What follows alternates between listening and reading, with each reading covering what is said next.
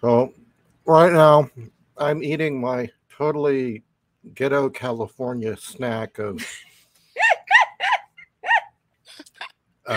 artificial crab on a rice cake. So even He's not joking.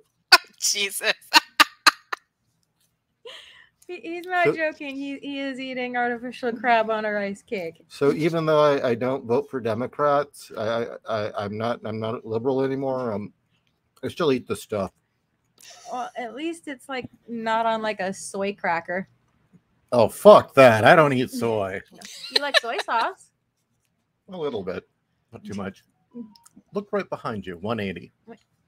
Oh. I brought you something. He brings me alcohol. You're gonna drink with me? I'm gonna drink with you. Yay!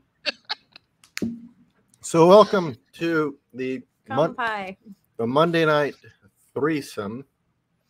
And I know that you're dying to get on, Wolf, but as you can hear my voice, I'm really not high energy tonight. There is no way I could keep up with you. It would become the Wolf Show, or the Shanae Show. In fact, any show we bring you on, it's gonna become the Shanae Show. But we will do that. I promise. Okay. We will. This is something that must be prepared. It must be done delicately. Maybe with the addition of alcohol for me too. Yeah. Ooh, that sounds nice. So Soylent crackers. hey, fuck you. I'm not a bug man and never will be. Oh, hey, Yeah, real sorry. quick, audience, if you have not listened to Wolf 10's interview of Marvelous about their time in a God. cult, That was amazing. fucking check it out. Oh my God. Like, that blew my mind. I unfortunately couldn't listen to all of it, but what I heard was amazing. Yeah, I couldn't finish it either, but I was in shock at some of the stories she was telling. I was like, holy shit. So yes, please go check it out. It was a great show. So tonight, Janelle says she has some topics for us. I don't think I feel like talking about adopted Ethiopian kids adopted by lefty pricks shooting up houses and then trying to describe them as poor and mentally ill people. So we're not going to discuss that. Wait, what? I'm so glad I don't listen to the news anymore. Another BLM shooting. has their newest martyr. I'm waiting for the starving Marvin Means to start hitting. White NPR type latte sipping family of white people adopted a Ethiopian kid at age 4, and he still grew up to be a gangbanger. And he shot up his girlfriend's house. Well, you got to understand that's his heritage. Oh, okay. And I did not realize gangbang heritage came from Ethiopia. I thought that was an American thing. And he shot up the house. Fortunately, the 2 kids and the woman inside didn't die. But now BLM has rallied around this poor black kid who's been shot because all he was doing was shooting up a person's house, trying to kill 3 people at random. Hey, I'm so glad I don't pay attention to the news. And the poor woman who's nearly got killed and lost her 2 kids is being bullied by BLM because, they care.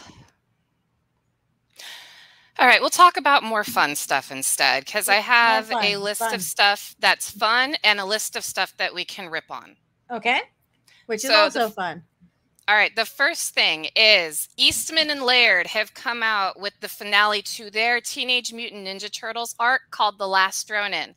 I read it yesterday. It is fucking epic. It disregards the majority of the Archie comics and IDW run, and it's pretty much the Eastman and Laird's 80s run. Really? Yes, I highly recommend it. It is post-apocalyptic New York, and when I say post-apocalyptic New York, it is 1980s post-apocalyptic New York. The water is toxic waste. The air is shit. Everything is cyberpunk. It's either a burned out nuclear ruin or a cyberpunk city. Cool. And you basically, it's the cap on the story for all the main characters. I will say, heads up, it is a very bittersweet ending. Somebody dies. Oh, not just somebody. There's somebodies that Mm. die. But I, in my opinion, it's not woke either. Holy shit, it's not woke, guys. Oh, well, that's reason enough, honestly. Yeah, I mean, the only thing I would think that might have been a little woke was the talking about how pollution had made everything toxic. But when they were writing the stories in the 80s, I remember all of the post-apocalyptic stories where pollution was making shit toxic. So that's what I'm saying. It takes off pretty much from their 80s storyline and disregards everything else. Badass. Good. Yes. Sounds good.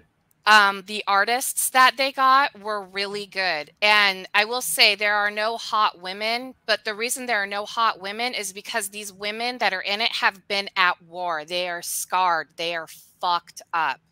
What's They're this not called? meant to look manly. Oh, The Last Ronin. That, you know, like April O'Neil, I will give this, it's a tiny spoiler. April O'Neil is old now, and she is scarred because she's been fighting a war against the Foot Clan. Cool. So, yes. You know, I approve of that because, you know, if you've been through hell, you shouldn't look like a runway model, you know? Yeah. Like I said, when I say the women aren't buxom and beautiful, it's because they've been fighting a war. It's more realistic, but they are not ugly. So April O'Neil is not the hot young thing that she used to be. She's a woman in her 60s at this point in the story. Like, even you see that she still has red hair, but the roots of her hair, as she's growing her hair out, you can see they're turning gray. Well, I'm looking at it here. In the one picture, she looks like Sarah Connor. Yes, yes. And her story is amazing. I'm not going to, like I said, I don't want to give you any more spoilers because then it will just spoil the whole thing. But guys, honestly, spend the money. I want to say it's like reading the Grendel when it was Orion's Reign and Grendel Prime. It was like reading when Marvel had the 2099 run. It's like got the Judge Dredd and Strontium Dog, all the good post-apocalyptic cyberpunk stuff from the 80s. Well, we'll have to get this. Yes. We will absolutely have to get this. So there are glimmers of hope. I've pretty much given up on the comic book industry, but the fact that Eastman and Laird were able to get some of the rights back to finish their side of the story and do it correctly, and it's not written for today's fans. It's written for us, the old fans. It's not written for anybody new. New people. So what you're telling me is in this, April O'Neil is a Irish American, not a 12-year-old black girl with gigantic glasses who's a genius. No, she is a 60-year-old Irish American Sarah Connor. Works for me. Yeah, it worked for me too. Like I said, she's not hot anymore, but they're going by the timeline. She's old now. She's and there's no lady turtle, right? Nope, no lady turtles. No Venus. No Venus de Milo. God, that was a bad idea. Yeah. That didn't last very long, did it? No. No, nobody liked it. Oh, yeah, Neostar. Yes, so he's read it. Yeah, Foot Clan and Baxter Stockman are in it. I mean, it's fucking epic. Nice. I skipped making dinner. I was supposed to make dinner, but instead I blew it off to read the whole fucking book. Sounds good. Yes, so, and Kevin Eastman is going to be at Comic-Con, so the one glimmer of hope for Steve and I, the one positive thing we're looking forward to at Comic-Con is we are going to get there as soon as we can, stand at the front of the line and get his autograph on that book. And we're probably going to grab a couple of Steve's old school Teenage Mutant Ninja Turtles. Is the art done by Ross Campbell? Or I mean Sophie, I'm sorry. Oh, Ross. Is Sophie Campbell the trans artist? No, and somebody said, no, it's not Sophie, Ross Campbell. It's, I can't, Sophie it's Ross two Campbell brothers. Did Wet Moon. Esau. Oh shoot! I wish I had the book on me right Well, now. I'm I'd just put it glad it away. isn't Ross because we used to be a friend of his. Well, he used to do turtles. That's Yeah. why they were asking, because he was. And let me tell you, as a man, he was one of the nicest people I'd ever met. Kind of shy, kind of quiet. Then put on a dress, complete cunt. Being honest, I'm what? What? Should I not say such things? We're trying to be happy tonight. What? That's a happy topic. Is Sophie Campbell the one that drew Gem and the Holograms? Yes. One of them, yes. Okay, I liked it. I think they were still known as Ross Campbell when they put their original cyberpunk themed Gem and the Holograms up on DeviantArt before it got woke and like all the women were fat. Yeah, this was prior to changing to Sophie. Okay, yeah, his synergy looked awesome because his synergy looked like a cyberpunk hologram. I really liked that artwork. In fact, I was like, if they ever do a reboot of Gem and the Holograms, it should be in the future with this artwork. I guess I cursed it. Because, I mean, it was amazing. I actually, when I had my DeviantArt art account, I favorited all of that. So I could have access to it and show it to my friends. I was like, this guy is fucking epic. Yeah, Ross is one hell of an artist. Yes, his cyberpunk I do mean that in the great. post tense. HRT does bad things to your brain. I'm just saying. Well, I'm sorry that Sophie became a cunt because their previous art was really fucking good. Look, we were such on good terms that he had given us a pull quote for one of our books, and we thanked him with a little Gamera statue. Really? Yeah.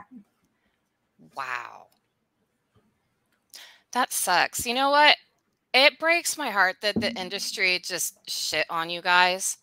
I know I say it like I sound like a broken record, but you guys should be at the top of the game, millionaires. And I show my friends your Catwoman stuff all the time. I mean, oh my God. Hey, you know what I've heard always will get showing you it ahead? off.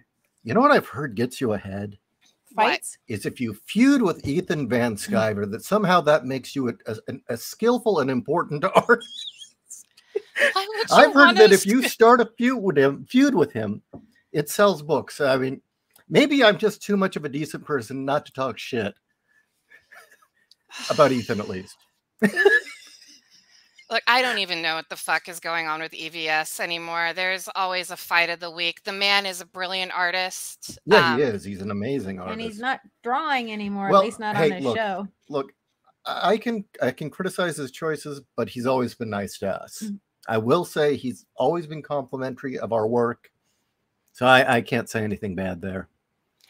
He's been really good. I know that at the cons, he'd always been good to fans unless they were being dicks. But no, I'm not actually talking about EVS. I'm talking about all the people that start feuds with him just to get publicity. Oh, Have you noticed that? You remember when Donnie Cates called in live on his show and claimed he didn't know he was live and was shit-faced and was like starting static with him? Well, John Malin and Cecil, I think it was John Malin and Cecil were on the show. Like, come on, guys. No, it's just, it does kind of baffle me how many people have decided that's the route to success. It's because, I mean, as much as they don't want to say it, EVS really brought a spotlight to the new wave of indie comics. And he did. It was the new counterculture. Yeah, it absolutely was. But you know, at some point, just that horse has been beaten. Okay, I don't think that starting a feud with him is really all that innovative at this point. I mean, you've got to be creative now. I mean, if you start a feud with him now, you're basically Liam. I mean, it's like, okay, that was creative. You're giving me a look. Oh my God. Like, oh God, I just don't know how to explain it. I mean, EVS has become the platform for drama mongers, and that's not saying he's the drama monger. No, honestly, I agree. At first I was like, is he bringing the drama? Because I know he likes internet blood sports. But then it got to the point where I was like, no, these people just want attention. So they act as crazy as fucking possible to get on his show so he can rip them apart for shits and giggles. I mean, seriously, I think for him now, it's just become fun and games. Well, at that point, it kind of has to, right? Yeah. Like, I don't know how the man keeps his sanity. I don't agree with everything he says, and sometimes I have to eye roll and be like, I remember when we were calling him Uncle Ethan. It's like, oh God, Uncle Ethan, come on. By the way, a side note, does everybody remember when he used to read the Ewoks children's books to people for a bedtime story? That shit was gold. This is before he was super popular. Oh my God. Yes, he is a drama magnet. But you know what? I'm not going to fault him. I know there's a lot of haters of him out there, but the man knows how to make his money. And you know what? He's got the talent to back it up. And when I see people shitting on his art, like the mainstream people, I'm like, fuck you. You probably couldn't even draw a goddamn stick figure. I've seen the art that comes out of Marvel and DC. Yeah. Fuck you, dude. Ethan can draw. Ethan can draw circles around you. There's a reason Jordan B. Peterson had him as the artist for his 12 Rules of Life. Yeah. By the way, I highly recommend people getting that book, even if you don't read it. Ethan's art is really good. Well, let's see. So, yeah, Ethan feuding is played out. We need to find someone new. Who could we start a feud with? I don't know. How about the Cookie Monster? Dan Slott? Well, for Cookie why Monster, would you want to mean start the new a one feud or with the Dan Slott? I mean, I'm all for hating on Tom King till the cows come home. Yeah. How about the actor who does Elmo's voice? Kevin Clash? Yeah. Did you know he was also the voice of Baby Dinosaur on Dinosaur? Okay, now I want him dead. Okay, now there's a reason to hate him. I can hear it now. I can totally hear it. I mean, I really was just throwing names out for absolutely no reason, but if he's personally responsible for that damn Baby Dinosaur, fuck him. Well, I hated that show. It was the Henson production. I hated that show. That was the show that was just trying too hard. It didn't have to suck. It had every reason not to suck. Oh, okay, yeah, I've got one. The new Munsters trailer. Oh. Fuck. There we go. Let's start a feud with Rob Zombie for that abomination. Yeah. How do we get Rob Zombie to notice us? Okay, I'm going to say only one thing about that trailer. Dan Roebuck, the guy that plays Grandpa, is the only one that sounds like the original actor. He sounds like fucking Al Lewis. I agree. Only one. I'm like, come on, guys. The guy that's playing Herman Munster doesn't even sound like Fred Gwynn. He's also the only one that acts like the original character. Yes. If I had to see the movie, I would only see it for Dan Roebuck. Because that guy, when he spoke as Grandpa, I was like, oh, it's Al Lewis. Holy shit. Well, but yeah. And of course, I knew as soon as he said he was doing the Munsters that Sherry Zombie was going to be Lily. His wife isn't everything. He seems to have gotten completely freaking wrong, okay? Rob Zombie should know better. The Munsters were working class people. In the movie, in the preview, they're not working class. No, it's like they got them confused with the Adamses, who are all eccentric, rich weirdos. Yes.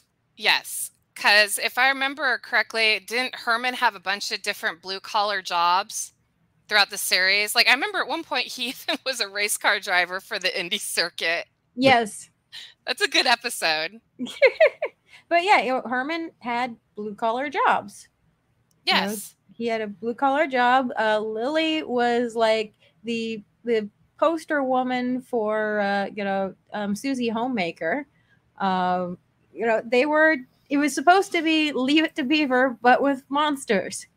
Yes, and it was brilliant. I love the fact that little Eddie Munster, nobody gave a shit that he was a fucking werewolf. No, nobody cared. No, he was dealing with elementary school problems. And I always found it comedic that they told Marilyn, who was hot as fuck, like just as hot as Lily, but she was normie hot, that she was the ugly duckling of the family. Yeah.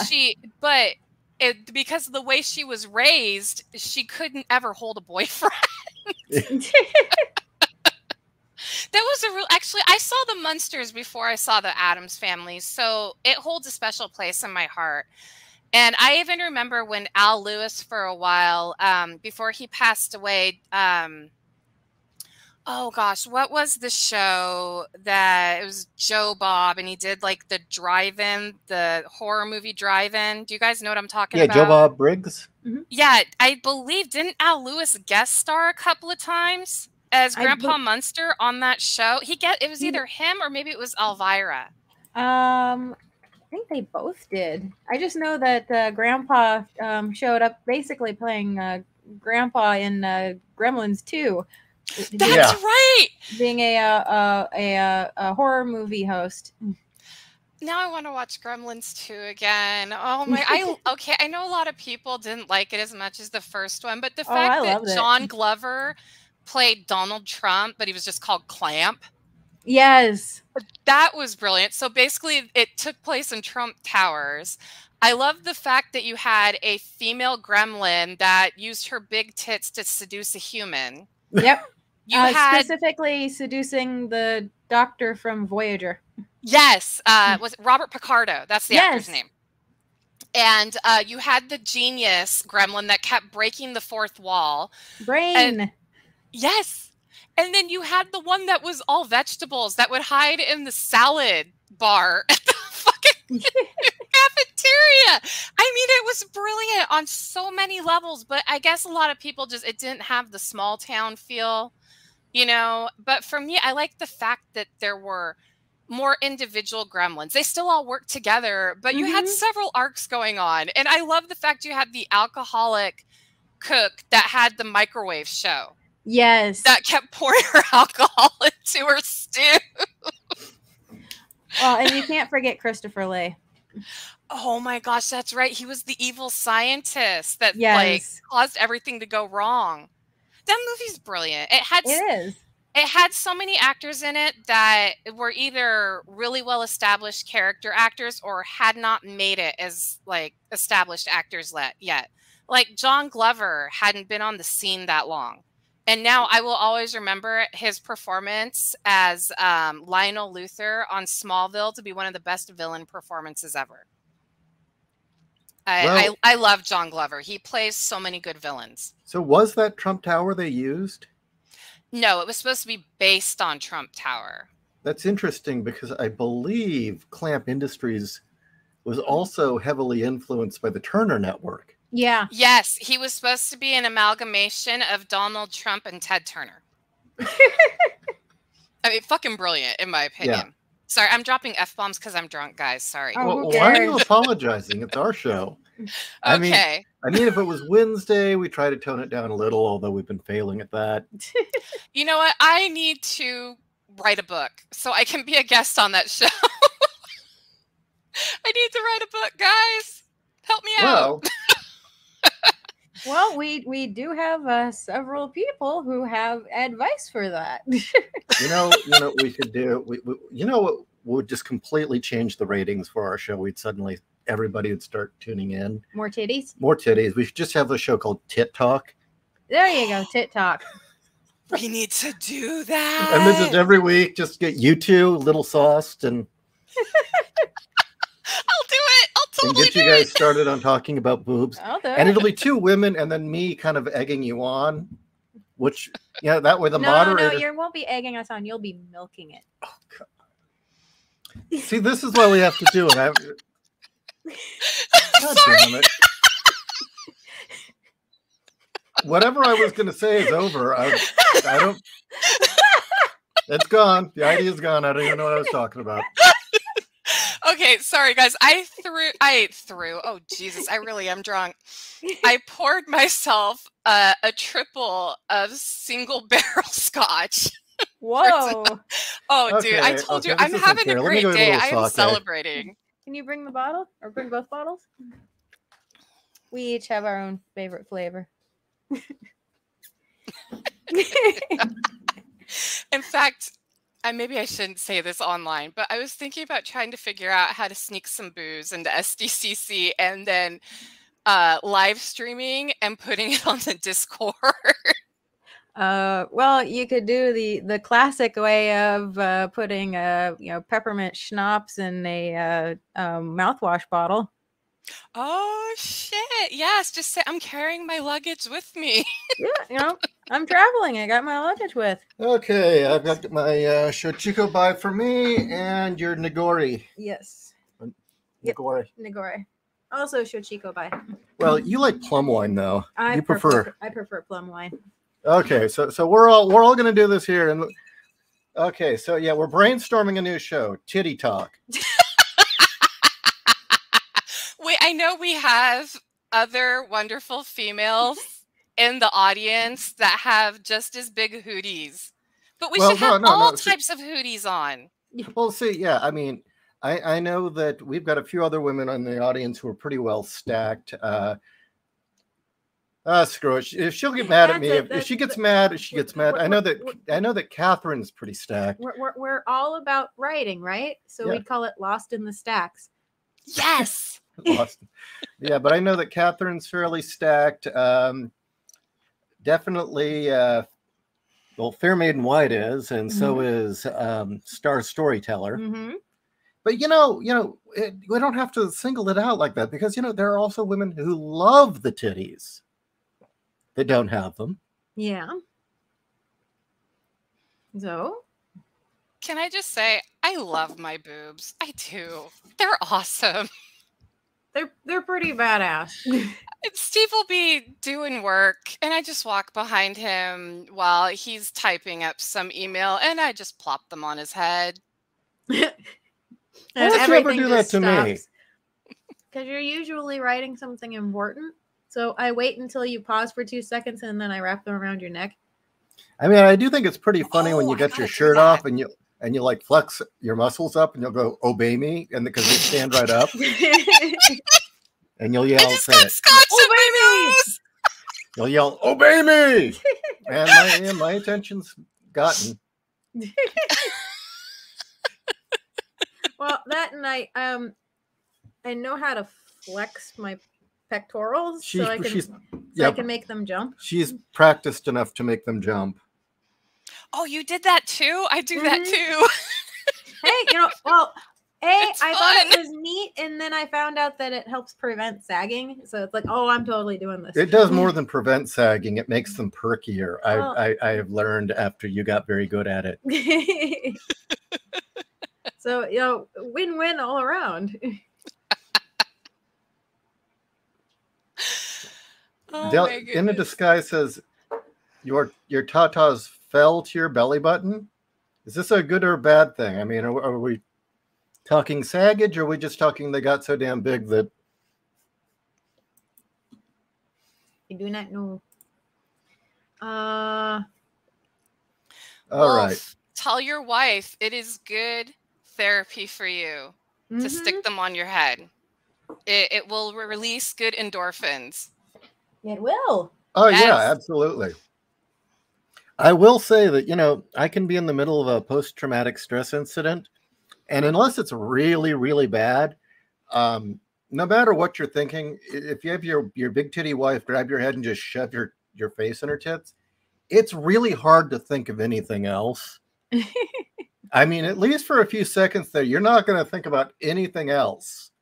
Whatever's on your mind, whatever it is that's causing me to go bonkers, just stops. No, it helps. I've noticed it puts a smile on my husband's face. I mean, I don't do it just while he's working. I just walk into the room. I'm like, you know what? He needs some boobs in his face, and I'll just kind of ram his head in between my chest, and he's happy. You need to do that more. Well, then don't sleep when I'm awake and at home. Yeah, well, I can't help that right now. Yeah. That's the only thing that you sleep through the boobs. Look, it's not my fault I've gone nocturnal lately. Hey, Ishi, you're not the only one. I've been staying up till 2 or 3 in the morning. I wish I could do that. Well, it's more just everything I was talking about earlier before the show. Mm-hmm. Kind of fucked up my sleeping schedule. But that's okay, because I'm probably going to sleep great tonight. No, we've been having 110 days, so sleeping through it is a hell of a lot better. I know you guys don't want to come back to California, but we have to have the AC cranked on to about 73 every day to make sure that my mother doesn't get bed sores. So it's cold in our house. Like, please come on over. I will stick you in the guest room, which is actually the coldest room in the house. Wow. And then I would just hand you bottles of my homemade alcohol and be like, have fun. That sounds dangerous. Oh, but it would be so much fun, especially if like I hope to visit one time where I could come and do the live show in the garage with you guys and we could get shit-faced together. Oh, that'd be great. That would be probably one of the most fun shows that we'd ever have. I would have to come by myself. Steve and Chris would have to be doing their own thing. But I think that would probably be a very funny show with the three of us around the mic. You have an open invite whenever. Oh, absolutely. I actually think I know it's a little under a year away, but it looks like we are finally going to be able to come out next spring. Yay! Good. So, and we're going to try and make it a week. Oh, nice. Instead of just 5 days. So we can hang out for like 2 or 3 days. On Titty Talk, we could like share listeners' art. Yes! Give me that hentai big booby art, please. Yeah. And some of Wolf's art. Now, I only say this actually because, was it Friday we did the show? Yeah, I think so. It was does liking busty women make you shallow and sexist? Yeah, that was Friday. That was one hell of a show, actually. I didn't expect that to go over so well. Wait, is that really a thing? Like, is the media and all culture and shit today saying that liking big tits is shallow and selfish? Because if that's the case, that goes all the way back to like the 70s, though. I mean, feminists have been pushing that since at least the 70s, and then it really flared up in the 90s. And now it's just you got to cut them off. Well, I have kind of a funny story about that for you guys. Just speaking of big tits. So when I go over to check on my mom and make sure she's okay, half the time she'll say to me, "You've got big tits, Janelle." It's like she's forgotten I had them. Is it a declarative statement or is it a it's a declarative statement? And I always tell her, I'm like, it's from your side of the family because my mom was stacked too, and so was my grandmother and my great grandmother. I mean, stacked. My great grandmother Cat was stacked like you. Whoa.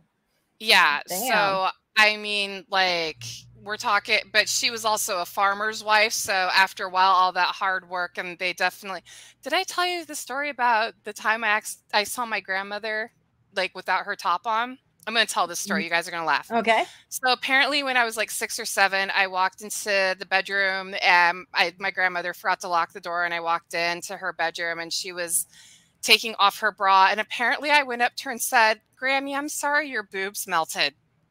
Oh, shit. Oh, fuck. Well,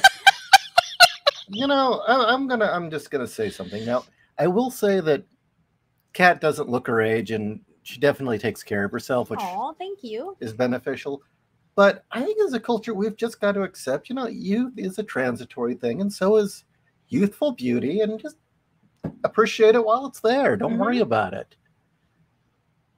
I think we're far too obsessed with the fact that youth is passing. That you see, like Madonna is like, that's just an embarrassment. Yeah, she's kind of flogging a dead horse there with all of her plastic surgery.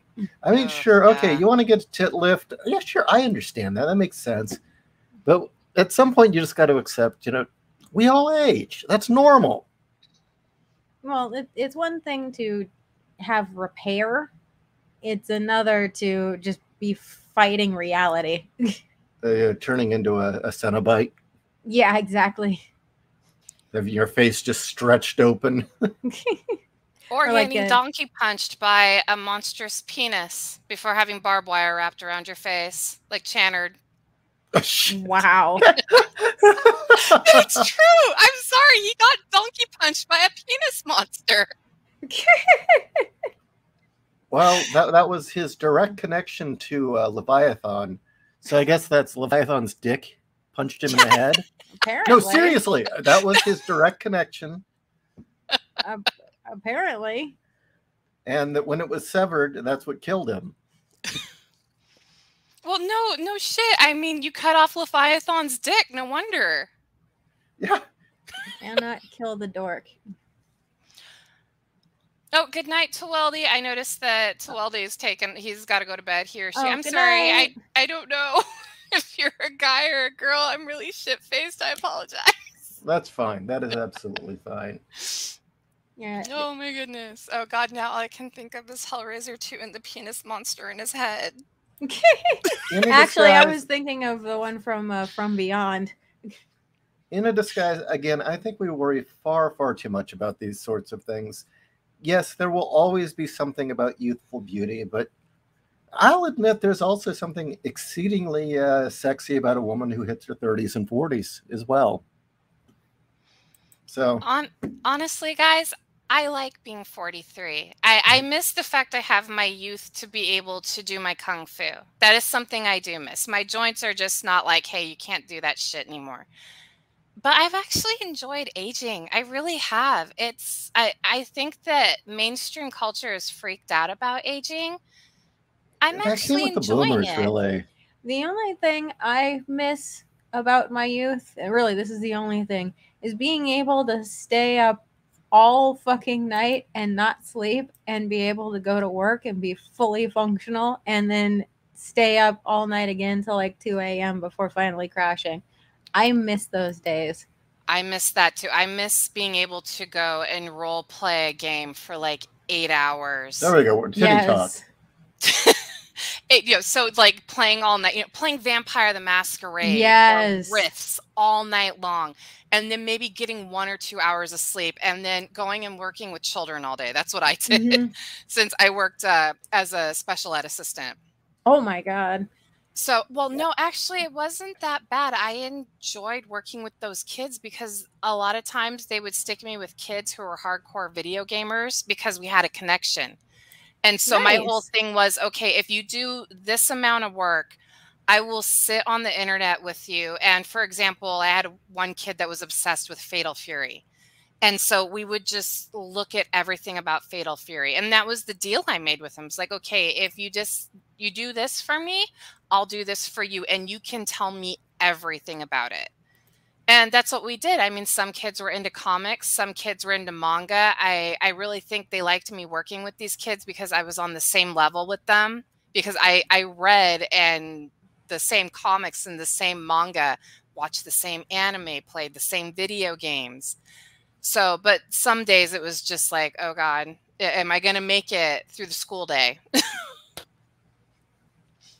But I miss being able to run on 1 or 2 hours of sleep and then doing it again the next day for like 2 or 3 days. That's really the only thing I miss about my youth. Yeah. So people, if you're in your 20s, really don't stress about aging. You're going to lose a lot of stuff that was awesome in your 20s, but you're gonna gain a lot in your 30s and your 40s. And I think it's a good trade-off. I really don't think people should be afraid of aging. Like I said, I'm 43 and I'm okay with it. I don't mind that I've got crow's feet and wrinkles. It's okay because there's other benefits that come with it, and I really do enjoy it. No, I agree. I wouldn't go back. Even if I could stay up all night. Yeah, like when you're 43, no one suspects you of shoplifting. I mean, there are true advantages.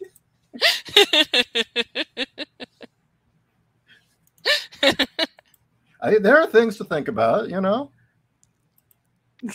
what I do miss? I don't know about you guys, but being able to do road trips and just drive like 12 hours straight, like you don't have to stop for a hotel. That's one thing I miss also about being in my 20s, just being able to drive. It's the stamina. It's the being able to just, like you said, just hop in your car and go until, you know, you decide to stop. Yes. That's how Steve and I used to roll. We would literally just drive until it was time to stop and then just like find a hotel that was decent. Didn't have to be fantastic, you know, just a place where we know we're not going to get robbed. Yeah. Yeah. That's the important thing. What, making sure you don't get robbed? Yeah, that you're stopping in a place that isn't too skeezy. Hey, Redneck, just because you're 29 and you haven't been married yet, don't give up. No, Okay, don't give up. I've known people who have found I knew a guy that he was one of my dad's best friends that didn't get married till he was 40. He found his soulmate at 40, and I know that sounds old, but he married a really hot younger woman that was not a gold digger. Like, she actually liked him because he still is, for his age, a very handsome man. He's in his 70s now. And at 45, he had kids. And we always joked that he was going to be the dad at his kids' high school graduation in the walker. So don't stress about that. Sometimes it doesn't happen in your 20s or your 30s. So honestly, I'm sure. And you know what? Yes, a lot of girls have ego today. But you know what? There's also a lot of girls out there that are humble. You just got to keep looking. And yes, I'm giving advice while I'm shit-faced. That's fine. That's okay. absolutely I know. fine. I love it because I have no filter. Isn't that great? I know. God, like, I always worry when I come on, like, am I going to get Kat and is she in trouble? I don't want to get you guys in trouble. Why would you think you're going to get us in trouble? You couldn't get us in trouble. Everybody's fucking anal today, and I hate it. I hate it so much. Why do we have to be anal? Why can't we be offensive? Hey, look here. I'll just make sure you don't have anything to worry about. There are only two genders. Deal with it. There you go. See, I've committed the worst crime you possibly can. Say whatever you want now. Seriously, say whatever you want. I've just broken the biggest rule in the world. There are two genders. Why don't we have bands with band members that are named Slimenstra Hyman anymore? Seriously. That is a very good question. Okay, or okay. Ball Sack, or what was it? God, the Sexecutioner. I'm sorry. Yes, Gwar had penises hanging out of their kilts. Why don't we have that shit anymore? It's not fair. I'm so tired of PC culture. Grow a thick fucking skin. I did, and I was bullied all through elementary school, middle school, and high school. Jesus fucking Christ. Well, a lot of what Gwar did was in response to pissing off the PC mommies of the 90s. Yeah. Oh my God. Come on. Tipper Gores. Yeah, so come on, Zoomers. It's time for you to do the same. Get everyone pissed off. No, the problem is that we have an entire generation who needs a fucking ball pit. Yeah. Okay, now I'm going to take a step back from a topic, okay, about age, okay? And I'm going to make my point that you can age beautifully, okay? Now, here's one actress, Kelly Riley. Well, gee, this is a shit picture. Never mind. No, that actually, I mean, it's grainy, but she's gorgeous. Yeah, and there's Melina Velva. This woman is approaching 50. She's very attractive. Mm-hmm. And of course, I think the lady of my dreams during the 90s. Oh Look my at her God, now. Gillian Anderson. She ages so good. Yes. But the thing is she's not trying to be young. She's definitely a woman of her age. Do you notice that? She's not pretending to be 20. Oh, no, she still listens to Skinny Puppy. What? I love the fact that she is an industrial goth. Yes. And she needs to be in more stuff. And I wish I had Ishi's talent because I would write a movie for her that was like a cyberpunk industrial horror film and have her be my lead. That'd be fucking... Ishi, get on that. No. Here's the thing. My dream, and I wish I could have talked the Audio Comics company into it, but they just weren't interested. I want Case File Arkham to be an audio drama. Mm-hmm. And I would do the second story, Her Blood Runs Cold, with Terry Farrell from DS9 as Glinda. And that's a good choice. Yeah, because that's kind of the voice I imagine. Mm-hmm. You know how she keeps her cool. She keeps her cool, but she's playful. Exactly. Mm-hmm. That's always how I imagine Glinda. Mm-hmm. And then I would have Gillian Anderson play Asnith, the femme fatale. Oh my gosh. Okay. We And need then to find you an animator or someone. Like, honestly, I know you want to do it as an audio drama. I want to see it as an animation, like good 80s, 90s animation. And then for Hank Flynn, I'd want, oh shit, the Punisher. What's his name? Thomas Jane. Yeah, Thomas Jane. Okay, you're going to laugh at me. Before you even said it, Ishi, the first person that popped in my head was Thomas Jane. Yeah, wow. He would have been perfect. He would do the perfect voice. And the nice thing about audio is it doesn't matter what age you are or even what you look like. No. That's true. Although an animation would be good too. Oh my gosh, I'm just now imagining Gillian Anderson's voice as Azareth. That smooth, sultry voice that she has. It's kind of smoky. Yeah, exactly. And it would be great to have her play something other than the smart woman. Yeah. Because she has such range and has never been allowed to use it. I always found that criminal that she could not break out of the fact that she'd had that image of being the smooth intellectual. Because, okay, granted, it gave me a big boner and all. But, she has range to do other things, like in Princess Mononoke as the Wolf Queen. Yeah. Oh my God, she was so good in Princess Mononoke.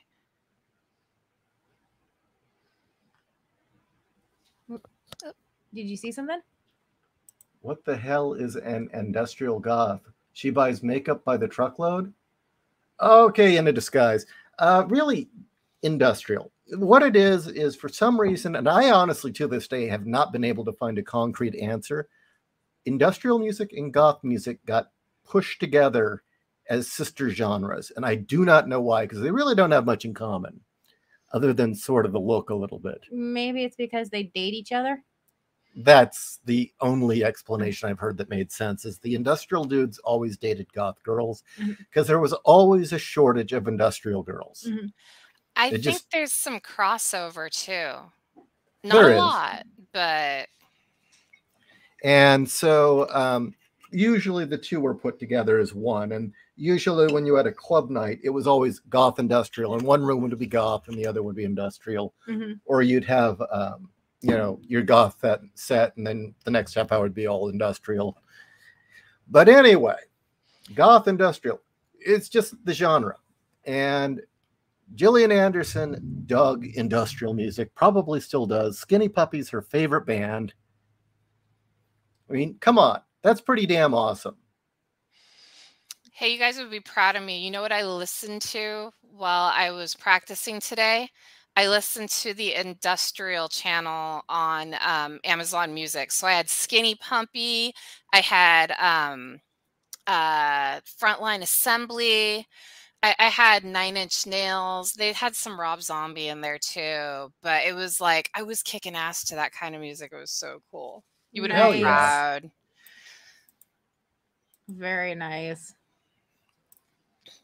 Oh, I'm probably going to botch their name because I'm kind of shit-faced, but I had Front 242 on as well. Nice. Yes, actually, that was one of the ones where I was using my my staff, and I was like whacking things, and it was awesome because it really pumped me up. Do you know what era they were playing, or? I want to say it was one of their, I want to say like their middle era. Like it wasn't as experimental. It was more streamlined, but it wasn't modern. There are two that are very well remembered because they had their early days and then they had their Headhunter front by front era. And then right after that, there was the Tyranny for You era, which is my favorite. And then after that, the band kind of started getting a little confused and whatever. Actually, I'm looking it up right now. Hold on. It was Headhunter, actually, when I was doing... oh, now you make me want to watch that movie because of the soundtrack. Yeah, it was Headhunter. It was actually the Headhunter remix by Frontline Assembly was the song that I Oh, ended wow. on today. Yeah, it was fucking epic because I was at that point I was actually doing my kicks. So I was doing like slicing kicks and I was working on my crescent kicks, all that shit you see in the movies. I was doing that. It was fucking awesome. But yes, I've noticed that I do my best workouts to industrial. That is not a wrong assumption, Retnick.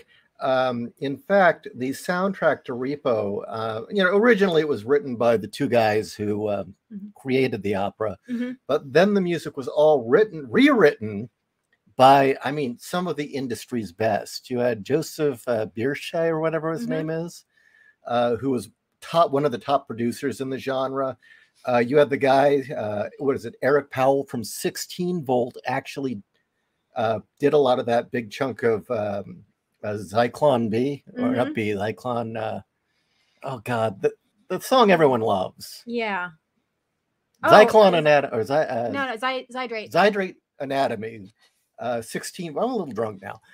16 Volt industrial band did some of the writing on that. You had David J. from Bauhaus doing some of the bass playing on the soundtrack. You had.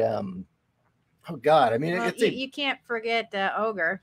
Yeah, Ogre was in the film from Skinny Puppy. So yeah, it's not a bad assumption. Okay. Wait, Ogre, is it spelled OHGR? Because that's on my list, my industrial list when I listen to my playlists. Yeah, Ogre is the singer from Skinny Puppy. He did a solo project as well. Okay, yeah, because it's the song's called Come Down from the album Undeveloped, I think it is. Yeah. Like I said, I have a whole list that I work out to. It's usually either dark wave or industrial. I hate to say it, Mr. No, but I don't think such clubs exist anymore. And if they do, they're primarily populated by people my age. It was kind of depressing to find out. There's like this band I like that it was founded by two Gen Xers called Nightclub, which I really like. I was looking at, seeing what their concerts. Everyone was my age in the audience. I started listening to Nightclub because you recommended them to me, and they're pretty good. They've got that like cross between synthwave and industrial, and I really like them. They feel very cyberpunky.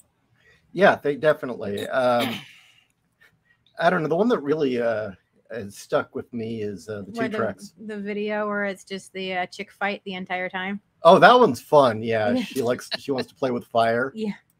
That one's fun. No, I was actually thinking of those two. The track is California Killed Me, and then the other one is Civil War. Those two just nail it. California Killed Me. Oh, man. Yeah, I need to go back and listen to that. When they go to bury my body, tell them California killed me.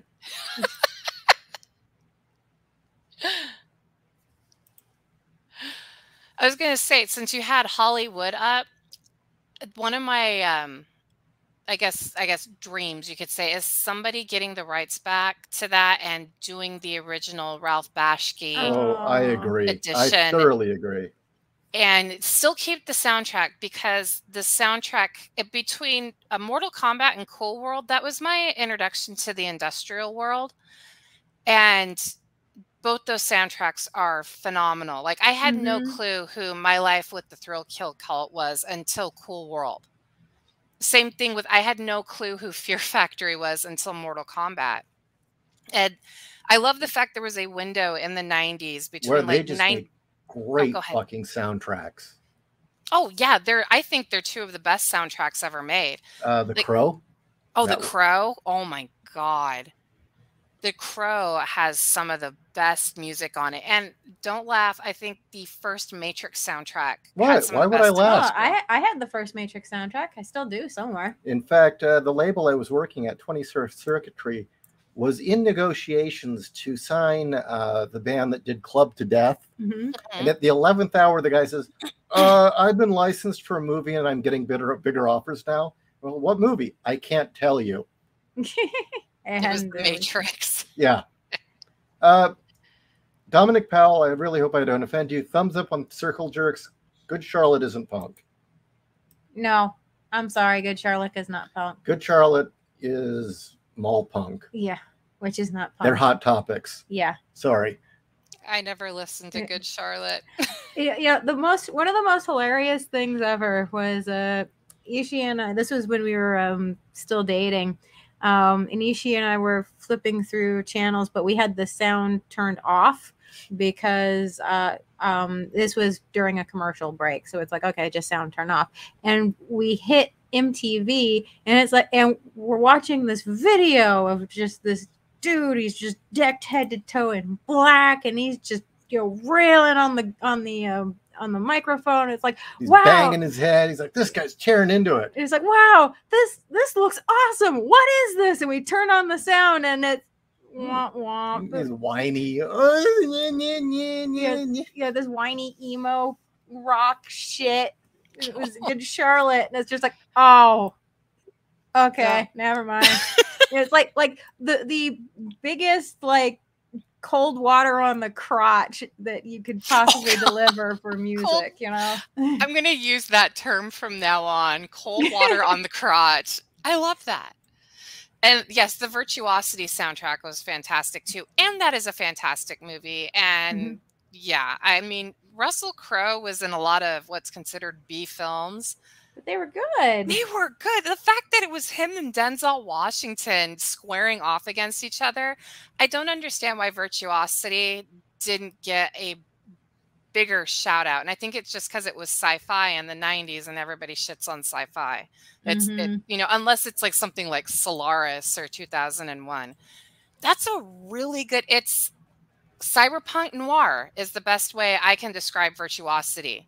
Because you have a detective hunting down a killer. It's such a good movie. Like, I don't know how to explain it. Just, it's really good and people should watch it. Yes, welcome to Death TV. What was that? That was, I actually believe that was Virtuosity. Oh, okay. That's when Cool. Russell Crowe's character took over the club and stole the guy's pimp suit and started wearing it. Do you guys remember that? He stole the guy is crying on the news. He stole my clothes. It was like a fucking pimp suit. It was purple. Oh, that's hilarious. I'm sorry. That's such a good fucking movie. I want to watch it again. I've gotten to the point where I never want to watch anything that comes out now. I just want to watch my old shit. Oh my God. Yeah, I agree. I don't mind. I've been craving finding new shit, but in scouring the various services that we have access to, if it's made from 2015 or sooner, I don't want it. So I just don't pay attention to it. Maybe it's because I'm a little drunk right now, and we were talking about titty TV. Yeah. Is that what we were going to call it? Yes. Tit TV. Titty TV. Tales TV. from the Stacks. We were going to call it Tales. Yeah. That was Kat's idea. Tales from the Stacks. So what was it like when you realized, hey, wait a minute, I got big tits? I was 12 and my dad had made a comment and I was like, I'm going to have to kill the men that come sniffing around you. I was like, oh, okay. Really? That was it? My dad said that he would steal a piece of my boyfriend's clothing and beat the Rottweiler with it. So the Rottweiler would attack my boyfriend when they show up at the house. Wow. That's amazing. It's like, I never wanted to bring a boyfriend over. Thought they were going to die. No, you don't understand. My dad will steal your underwear and beat my dog with it. Okay, there's a short story I've been dying to write, and it's one of those time things that once again, until fucking Boobs of Steel is done, I can't do it. And it's based on a true life experience. He says as he takes a drink. Yeah, I'm trying to get myself even more drunk. Okay. You give me a weird look. No. No, it's for content. It's for content. Because I know the audience wants to hear me get drunk.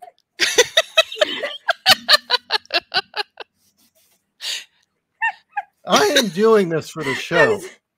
You're making sacrifices of your liver for the show. So, well, shit. If that's what we're doing, I'll be back. oh, what, you want more? No. Oh, do you have more of that? No, this is dead. Oh, are you getting whiskey? Yes. Oh, holy shit. Ooh. Are you sure you want to do that? Yes, Oh, okay. I'm Irish. I can handle it. You've had a bad day, huh? Yes. Well, I'll wait I for love Kat it. to come back for that. I'm Irish. I can handle it. Holy shit. Well, as I wait for Kat to come back, you know, I will catch her just like sitting there fondling herself. She'll like be sitting at her desk working and just like one hand's on the keyboard and the other's just kind of squeezing. I actually still check myself, like weighing them, like, okay, how am I doing?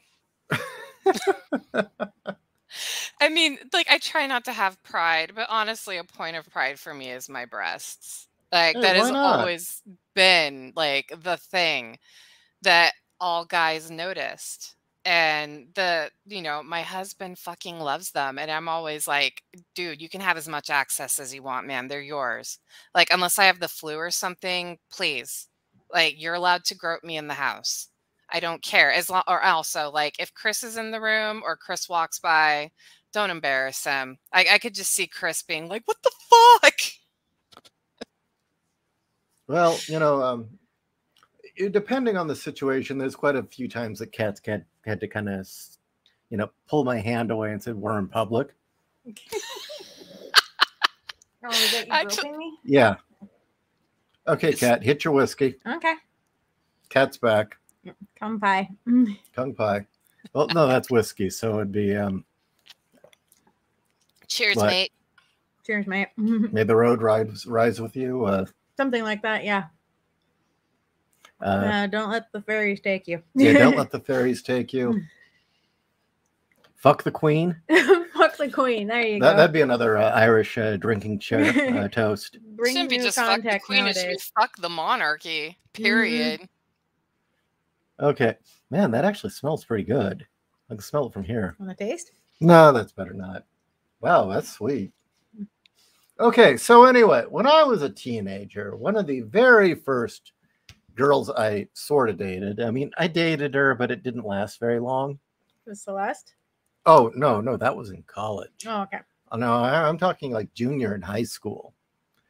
I dated this girl, and we didn't have a whole hell of a lot in common, but she was very, very sweet and very nice and had big titties. And man, if I'd known what she was looking for, I would have probably been in a different situation. But anyway, there was a gathering at her house, and she had all these people there. And as the party's going on, I noticed they're all kind of going away. They're all leaving. Okay. And eventually it's just the two of us. Now, earlier that night, before it was just the two of us, her dad gave me a tour of this very nice house they had, and he showed me his wall of knives and his beautiful knife collection, and then his wall of revolvers. And he said, you know,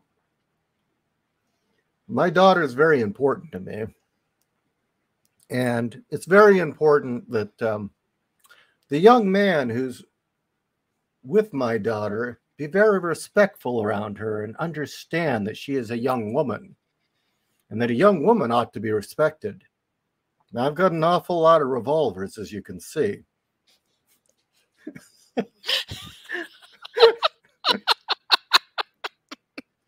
So that night, eventually all the other people at the party leave, and it's just me and her. And I'm like, wait, she told them all to leave.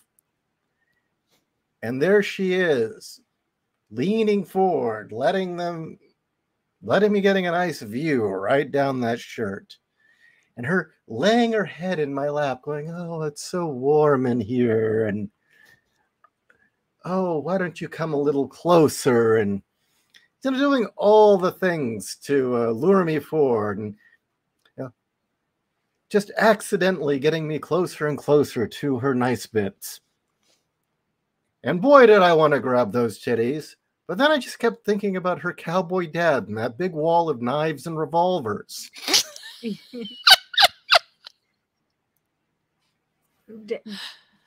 Dad earned his dad medal that day. Man, I wanted to grab those tits. You know, I don't know about you, Kat, but I knew that I had a keeper when instead of threatening and intimidating my boyfriends, my dad made a gourmet dinner for Steve the first time he met him. Wow. Yeah. Everybody else had been threatened, but somehow Steve got a gourmet fucking meal. So yeah, none of my other boyfriends had food made for them, but my dad even went out and bought Steve's favorite alcohol. Wow. Yeah. And this led to the whole, this is so stereotypical. So whenever Steve and I would get in an argument, my dad always took Steve's side. If Steve said that he loved cheesecake. My dad, is that Cat? Yes. Oh my God, you are so fucking hot. This was really you at are. what? 22? Well, that says 2010. So, no, I was 28. 28. Yeah, I was 28 because I turned 30 in 2012. Okay, that's a gorgeous piece of art. Thank you. For real. I'm not trying to blow sunshine up your ass. That's actually a very gorgeous piece of art. No, thank you. Thank you. You know, actually, come to think of it, your tits are bigger now, though. Yeah, they are. They hadn't stopped growing. Well, but you were 28 there. Yeah, but they still kept growing. They kept growing into my 30s. And they claim that doesn't happen. I'm a freak. That is my wedding freak. corset. You wore a corset at your wedding? That's awesome. Yeah, I had a custom corset made by a professional corseteer. You know, I got another art piece of Cat. Oh. Oh, hell yeah. She's the Phoenix. That was the idea. Yeah. Yeah, she's straight up the Phoenix. That's Jean Grey right there. That's canon now. I will accept Jean Grey as the Phoenix. Jean Grey on her own, no. I do not like that character, to put it mildly. I can say harsher words, but I am sober enough to be able to censor myself. Why do you always kind of turn red when I show this one? Honestly, I'm muffin topping. Well, it just shows that you're too much woman for the top. Yeah, but even though I understand that is a fetish, I don't like muffin topping. All right. But it's a fetish, so hey, to each their own. I can understand that there's a place for it. See, Dominic Powell likes it. Well, thank you, Dominic. Okay, hold on. I will be right back. I gotta go refill my drink, so I'll be quick like a bunny. Okay. Oh. Bunny. Little rabbit. Foo, foo. Sorry. So how are you feeling now that you've had a shot of wine and a shot of whiskey? I'm finally feeling it. You're finally feeling it. I wasn't feeling it before. Yeah? Yeah. Say something lewd and perverse. Penis. That's not very creative. Well, you gotta set me up if you want me to say something lewd. You gotta fluff me, buddy. I've gotta fluff you. You gotta fluff me. You can't go in all roughshod. All roughshod. I have no there idea. You go. How was that? Yeah, that there we go. So what do you guys want? You want more cat pics? Do you want other women's titties? What do you want? Since this is going to be the topic here. What? Wow, it hit me. It just hit you now. Hey, let's stand up real fast. Stand up real fast so it hits you harder. Actually, that made it go away. That made it go. Fuck. Sit your ass down. I told you, I'm from good Irish stock. Yeah, I'm half Irish, though. Yeah, but I've got German mixed in. Yeah, that's true. I'm from good drinking stock. How about that?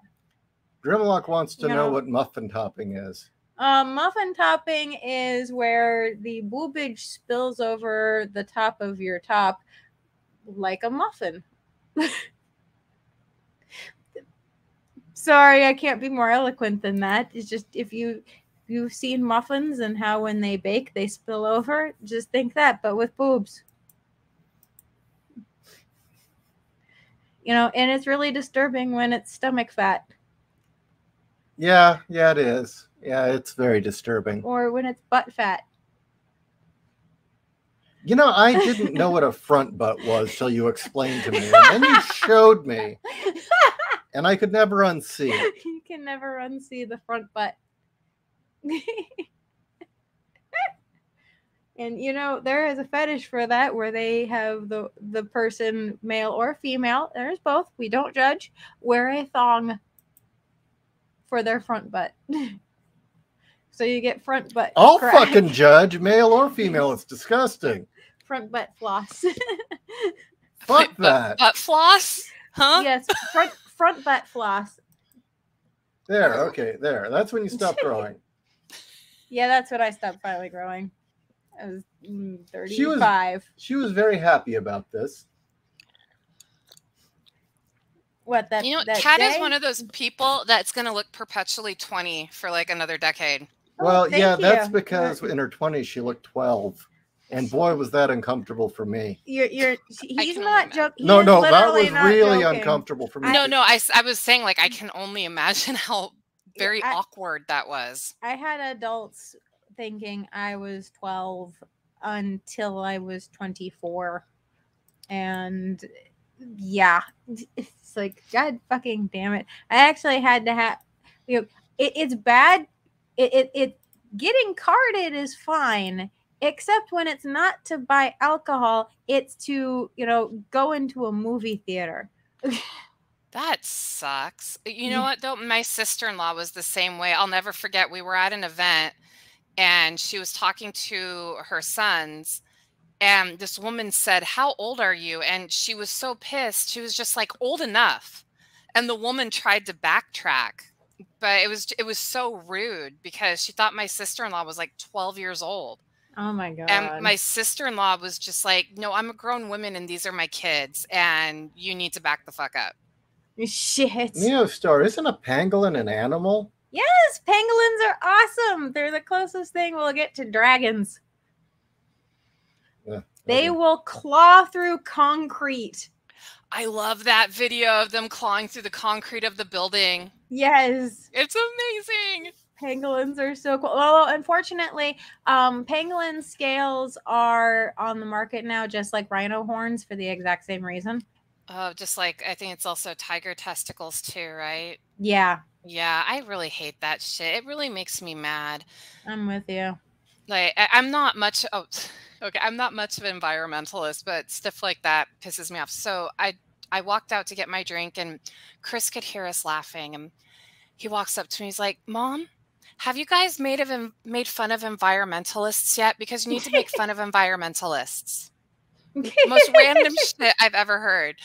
Right now, Your he's son on a is kick. so adorable. Oh, have him talk to me. I'll give him plenty of reasons to make fun of them. They do more damage than they help. He needs a Nuke the Whale shirt. Well, you guys are going to love this. So apparently while Steve and Chris were out grocery shopping today, Steve was fucking with Chris and taking the side of a flat earther. And they get up to the checkout at Costco. And Steve's just, you know, spewing out bullshit just to tease Chris. And Chris was just, he got visibly mad, I guess, about my husband defending flat earthers. Obviously, it was a joke. And the people at Costco were like, "Yeah, you tell your dad. Yeah, there's no such thing as flat earth." I think the first time he met Chris, he said flat earthers are stupid. He's still on that. Is he? Yes. He can't stand flat earthers. It drives him batshit. That's great. It's like, no. You can't sail too far because you'll fall off the edge of the earth, dude. No. See, then there's that weird breed of flat earthers, and I'm not kidding, who actually think that we're living on the inside of the globe. Oh my fucking Christ. Really? Yeah. So is that glow-in-the-dark lichen on the ceiling of the big-ass cave? Oh, no, it's some sort of weird potentiality sitting at the Earth's center that we think is the sun. But it's not, and it actually eclipses the sun, and that's why we think it's At the night. beginning of the film, The Mole People, you get a great explanation of what it is. Yeah, you actually do.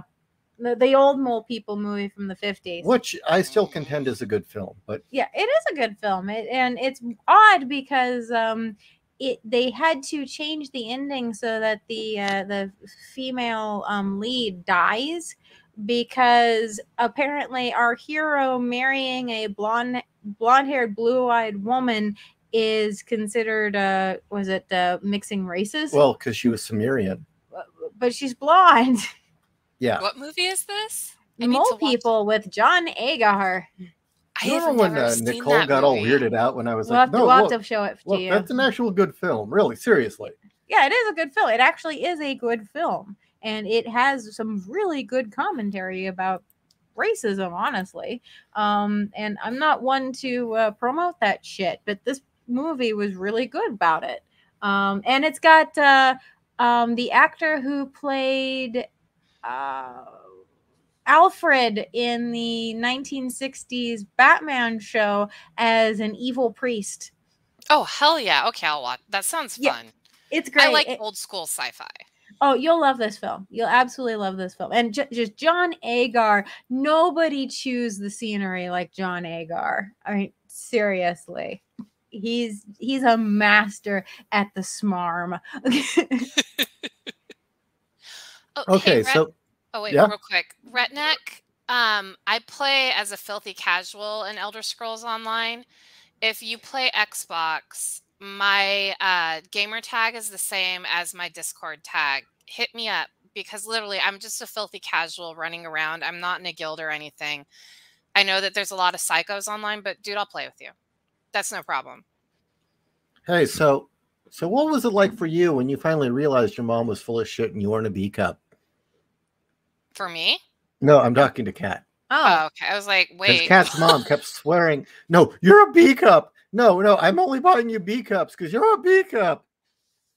That sounds like projection.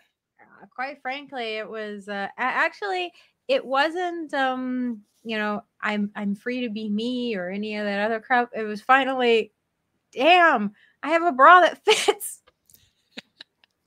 No, really, that was the absolute shocker. Was just that like, wow, I have a bra that fits and it's comfy, and just relishing that fact. I have a bra that doesn't like punch its time card after 6 hours, you know, even though I still have to wear it for 2 more hours because I'm still at work. That is the worst feeling in the world, is when like your bra suddenly gets to that point where it's like, okay, it is now super uncomfortable. I need to take this thing off now, and you can't. Okay, so we're trying to get as much mileage as we can out of tatas here. Okay. What pair of Tata tatas train? would you want to bury your face into? Other than your own. Who? Oh, damn it, because my answer was going to be my own. I want Noi. Well, Kat does bury her face into her own. Yeah, I can actually. I can motorboat myself. It's pretty awesome. Yeah, no, it's See, I can't do that. I don't have that skill. Because Kat's actually like double my size, which I mean, that's a fucking feat. Kat's a double H. Okay, but you're taller than her. I am taller than her, but my breasts are smaller. But I remember you and I were talking at the beginning of Boobs of Steel, and they only ever had double D's for me, but I still spill over. So I'm probably an E or an F. In fact, it's gotten to the point where Steve buys my bras for me, just like you did. I thought you were a G. You're at least a double F. I honestly thought you were a G. I'm probably like, I've gotten to the point right now where I wear only sports bras because that's the only thing that can contain my boobage, which I'm fine with actually. That can contain your boobage. I have a shit of a time finding them. Like the one pair I have are like freaking armor plating, and that's not an exaggeration. You know, I'll find out where my husband looks for my bras because he's the one that buys my bras for me because I get so frustrated. I'm just like, I want to punch the computer screen. He does that for me. I know. You know what? We have good husbands, don't we? We do. We have wonderful husbands. So he buys all my bras for me. Like he'll come and like bring out the loose tape measure that you use for like when you're doing clothes, and he'll measure me because if I do it, I will punch the computer screen. It's so frustrating. Bras you pick? No, I like Gaia and another one that starts with a J. Freya? I know you do Freya too, right? Freya is good. Freya is who my sports bra came from. And again, that thing is freaking armor plating. But yeah, you want to go Polish. Polish bras are good. It's because Eastern European women are stacked. I mean, they really are. They have really nice breasts. That and Polish bras are all handmade. Oh, are they really? Yeah, they're I all fucking love handmade. Poland. So one day I'm going to go to Poland. One day I'm going to go to Eastern Europe and just marvel at the boobs. This is a Polish woman. There's a reason Holy Polish bras shit. are so damn good. This Dude, is she's Poland's hot as Britney fuck. Spears. Oh, really? She is or was their top pop star. Yeah. We need to do a field trip to Poland. Yes. That would be fun. I am so there. Her name is Uwa Sonnet, and Kat and I have already made an agreement. If there was ever the opportunity for a grope, yeah, we would both do it. I'd threesome on her. Oh yeah, I'd totally threesome on her. I mean, yes. I mean, this woman's a goddess. I mean, look at this woman. I love her boobs, and you're gonna laugh. This is the girly part of me. I really want her polka dot stilettos. You know what? Those are pretty badass. For as much as I do a lot of tomboy stuff, I'm still so very girly. I still buy dresses and I buy florals. I love my florals. There is a place for the girly stuff. I mean, like the other day, I went nuts and I bought a bunch of lipstick. I don't wear lipstick, but I bought it. As a trip, Kat, I want to do a makeup day with you. I think you and I would have a blast because I so want you to do the 40s makeup on her just so I at least once can see her done up like a dame. I need that red color though. I don't have any of that red color because I look like a whore in it. Oh, we all want Mako different from reds. Prison School, Wolf. We all want Mako to spank us.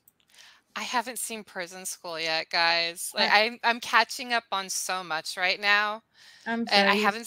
So many people want me to watch Prison School, and I'm like, but I'm trying to catch up on Hunter x Hunter, and Bastard got re-released, and there's so many big tittied anime girls in Bastard. I have to make a correction. Last week I got Bastard and Berserk confused. So somebody actually called me on it, and I thank that person. I don't remember who you are. So both are very good. Neo Star. Ireland is a very interesting case, and sadly, because of stupid EU politics, I think the last real legacy of Irish culture is going to be the United States. But I got to say, there's something very interesting about gingers, and this is just interesting. Apparently, those who like gingers, the way they're wired, really, really like gingers. And it's kind of this, it's a mental wiring. And if you're not wired to like gingers, then you really, really don't like them. It's really kind of interesting. It's either you're into the fetish or and it does seem to be in some sort of brain wiring. Is it that you're either you see a ginger girl and you're just totally into her. And a lot of features that people wouldn't find attractive, you will. Okay, you know who I find really hot, but she's, considering the role she plays, she also plays crazy really well, but it's like, I don't care. She's hot. The woman from Tokyo Gore Police. Oh, God. Iji. Yeah. Is she the main character? The one that was fighting everybody? Yeah. Yes. Okay, I haven't seen that movie in years, but I just remember her and the slave with the arms and legs that had blades that were kind of from Violence Jack. Yes. That's Ishishina. And yes, she is a very attractive woman. Well, just her and God, what is the film? There it is. Tokyo Gore Police is actually one of my favorite films. What is the name of that film? I'm blanking on the word. Audition. And I'm forgiving you because you're drunk. Yeah, her in Audition is just I don't care that you're crazy, just fuck me. Wait. That's the same chick? Yeah, that's her. Oh my God, I never put two and two together because it's so two different characters. Yeah, she's amazing. She's a really good actress, but she's really fucking hot. Apparently, she made her fortune in France as a model because she looks, as they put it, weird. She looks weird. She's actually, from when French. I saw her in an Audition way long time ago and Tokyo Gore Police, she's gorgeous. Oh, they're French, they have their own aesthetic. Oh God, don't get me started on the French. I've done some studies, not studies, but studying history. The French are so crazy. something's not right there. No, there is nothing right there, quite frankly. Especially in Paris. Like, you look at Paris and then you look at the rest of France and you're like, the rest of France can be crazy, but holy fuck, look at Paris. What the hell is wrong with them? They've been sniffing their own farts for the past 200 years. So I don't think they've just been sniffing their farts. They've been making ass hash and sniffing that. Ass hash. That is inspired. Huffing. That is inspired. If anybody wants to be grossed out or traumatized, look up ass hash. Ass hash. Is that real? Wow. Yes, that is real. You're not People shitting. get high off the methane in their own ass hash in prison. Wow. Although for some reason that makes me think of when Steve-O shaved his pubes and then smoked it in a bong. Oh, that's an old gag. That's nothing new. That was like a gag stoners would pull on it. Yeah, but it's Steve-O. You guys want to hear a funny pube story? It's not mine. My dad told it to me. But it'll make you laugh. Yes, tell us about your dad's pubes. Oh, no, it has nothing to do with my dad's pubes. So when I was born... oh, but I want to hear about your dad. Oh, I'm just we all want to hear enraptured with the idea of your dad's pubes. Well, no, this has nothing to do with my dad's pubes, but his friend's pubes. So when I was born, they took my dad out to go drinking, and he went to the bathroom, and he came back, and he drank his beer, and all the guys had ripped out their pubes and put them at the bottom of his beer, and he, like, fucking puked all over the table. Wow. Why can't we be like that anymore? I want people to rip out their fucking pubes and put it in their friend's beer. I told you about the time about the toilet plunger, right? You probably did. I told you a story before, but I'll tell it again. This is again another one of those. See, Gen X was fucked up stories. And that was everybody in the room. We were at this guy's apartment, him and his wife, and everyone but me is plowed out of their fucking mind. I mean, they are drunk as shit. And this dude named Josh Kennedy wanders off to the bathroom. And keep in mind, everyone's drunk, so nobody's really much thinking about it. And everyone's like, you know, he's been gone for a long time. And they go in and they realize he's thoroughly passed out. And, yeah, he's passed out and his head is hanging over the toilet. Shit. So they drag him out, right? And he's and they get the video camera. They turn it on. And first they start plunging they pull his shirt up and start plunging his stomach with the toilet plunger. Okay? And he just starts going, having no idea what's going on. And then after that, they take the toilet brush and they start brushing his teeth. Oh, God. And they videotape it. Now the punchline. As he says before he takes a drink. Look, if I'm going to get drunk and entertain the audience, I should go all the way. Nothing, no half measures. I haven't done this in ages. Yes, that's right. Go all the way. So the next morning, everyone wakes up and they say, dude, we got a video to show you. You got to see this. And they show him the video of them plunging his toilet or plunging his stomach with the toilet plunger and rubbing his teeth with the toilet brush. He starts laughing his ass off. He's not mad. He's not offended. He thinks it's hilarious because he's still drunk. Oh,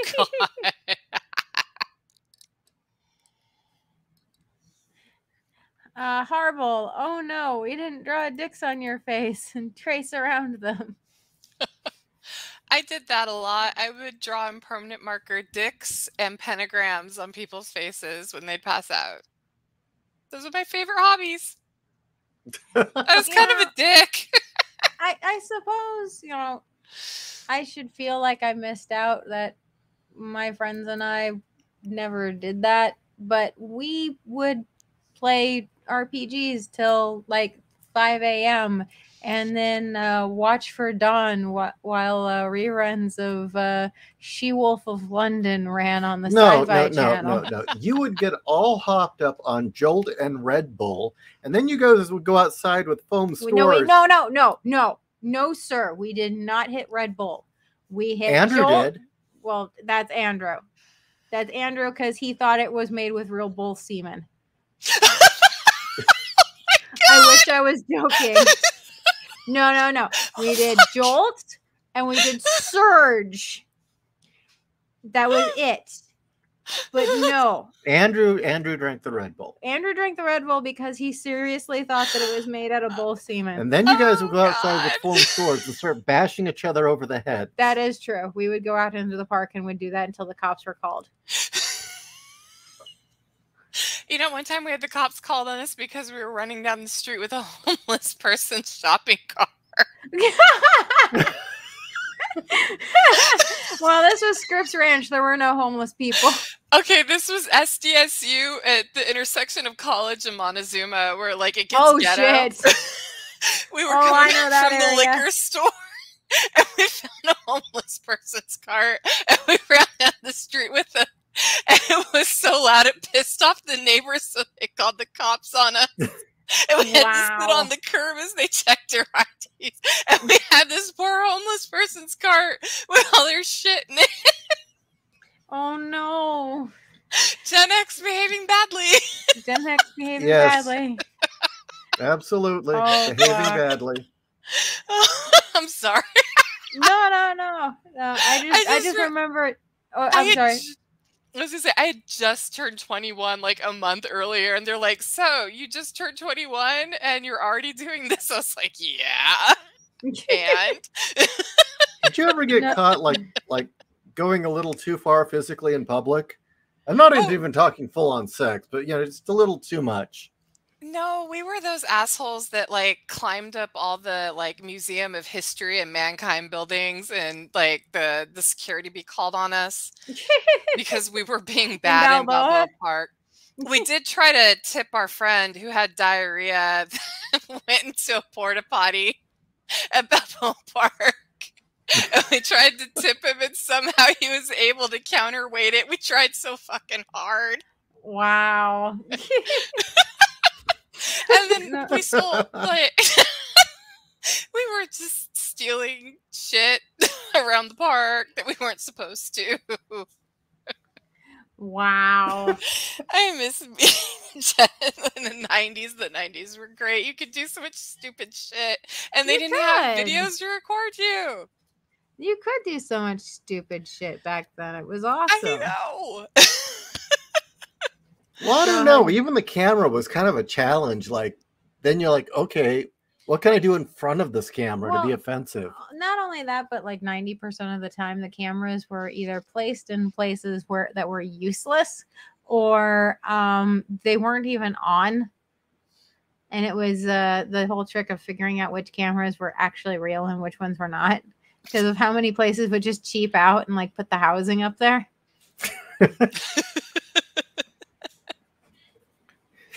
Wait, were we supposed to do a Gen X behaving badly show eventually? Like another one? I know we were.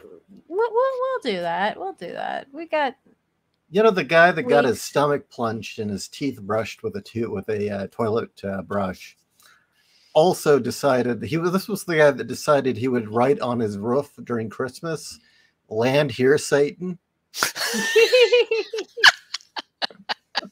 Hey, that's Redneck, pretty awesome. The guy that we were trying to tip that had diarrhea was a huge dickhead. Like, I mean, one of the worst people I've ever met. So, yes, we were trying to tip his ass because he deserved to be covered in chemical shit and urine. Just saying. The guy was a fucking asshole. Like, yeah. So sometimes assholes need to be put in their place, but he was tubby enough to be able to do a counterweight on us, and we were all intoxicated, so we probably didn't have much strength. But the guy was a douchebag. Oh my God. If a girl didn't go out with him, he would like whine about it and cry like he was a victim because he couldn't have sex. Fuck him. Wow. I'm really shit-faced. This is great. No, one of my biggest memories from Balboa Park, and it might not be a big deal to other people, but that's okay, was this was the day after Ishi and I had been in a horrible car accident where our car spun out of, like we had been sideswiped. So we spun around 3 times and then flipped 3 times and nearly rolled off a cliff. This was right before shit, what's that? It was it Manchester on the 5. That's where we had our accident. And so, that was a harrowing experience. And the next day he was sleeping it off, which was good. I couldn't sleep a wink. And some good friends of ours were very kind, and they're like, hey, we're going to Balboa Park. Why don't you come with us?